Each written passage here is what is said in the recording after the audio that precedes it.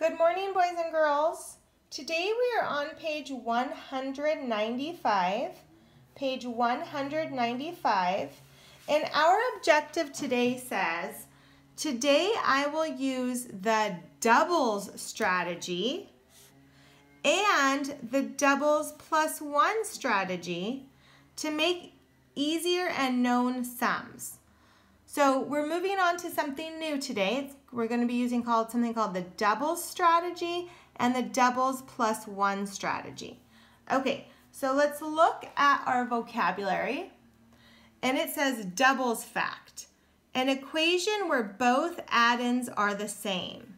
So here we have 2 and 2. Now doubles are things that you kind of need to learn your doubles. So another doubles fact, we can write some doubles facts out here.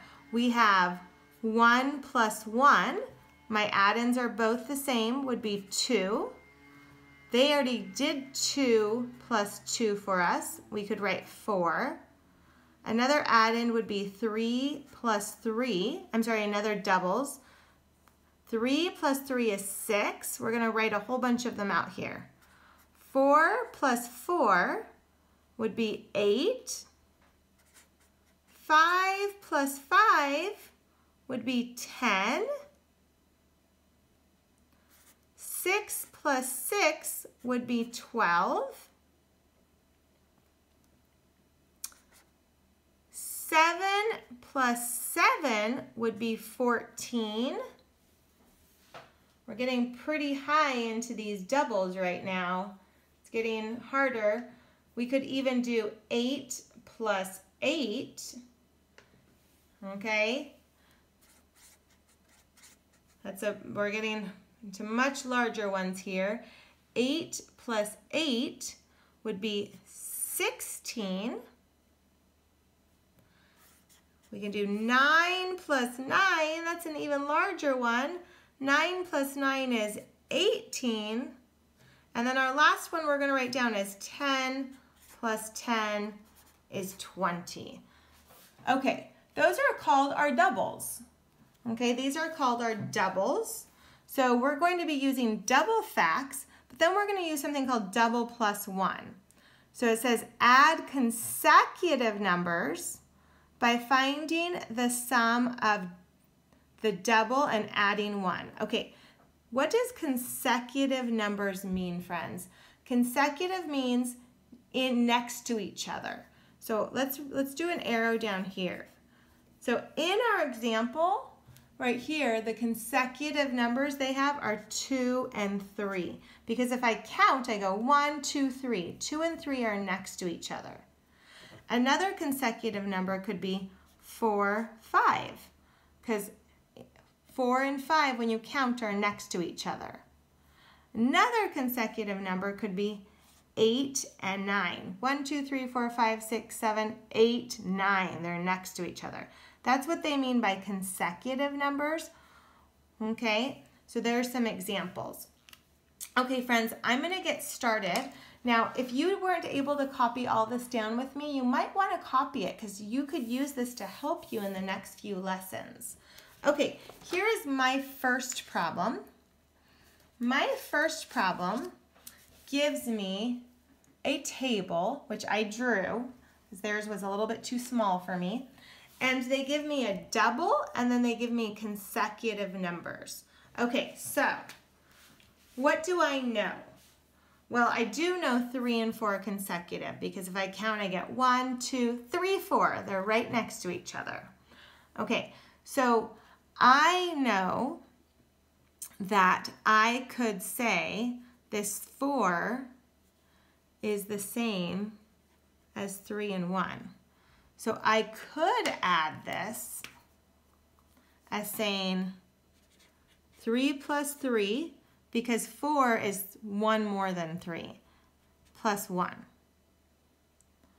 That's what I have here. Because these are consecutive, I know that 4 is 3, just 1 more. So kind of what I did is I kind of decomposed this 4 into 3 plus 1. It's kind of what I did in a way. Then I have, so I could add my doubles here and say 6 and then one more, because this is the same as 3, but it's 1 more than 3. So 3 plus 4 is 6 plus 7. I'm sorry, 6 plus 1, which is 7. Okay, if that's seeming a little tricky, don't worry. We're going to do quite a few of these together. So I know a double of 3 plus 3 is 6. So I know 3 plus 4 must be 1 more than 6, because 4 is 1 more than 3. So 3 plus 4 is 7.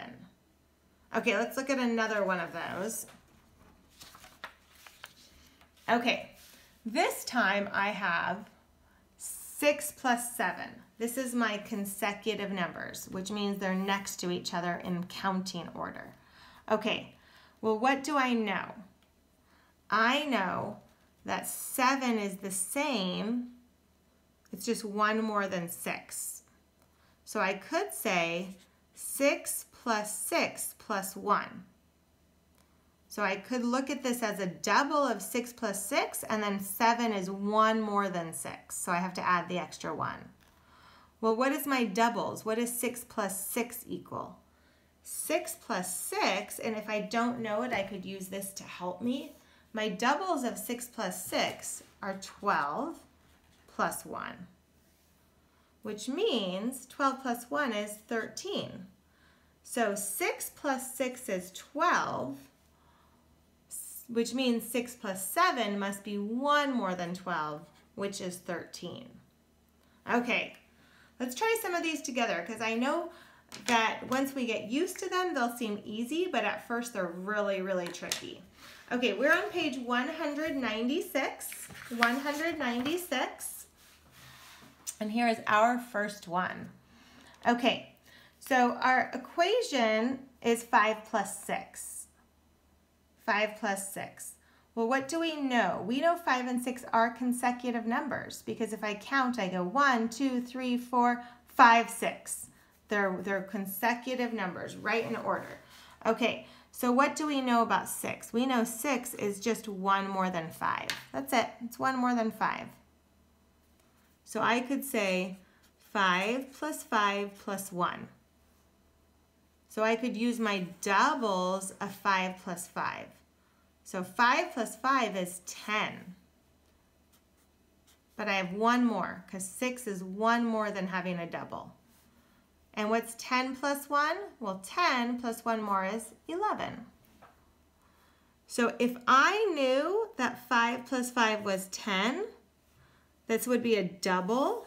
If I know that 5 plus 5 is 10, then I should know that 5 plus 6 is going to be just 1 more, which would be 11, because 6 is just 1 more than 5.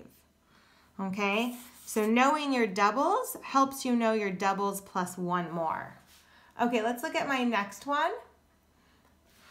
Okay, so this time we have 4 plus 4 and 4 plus 5.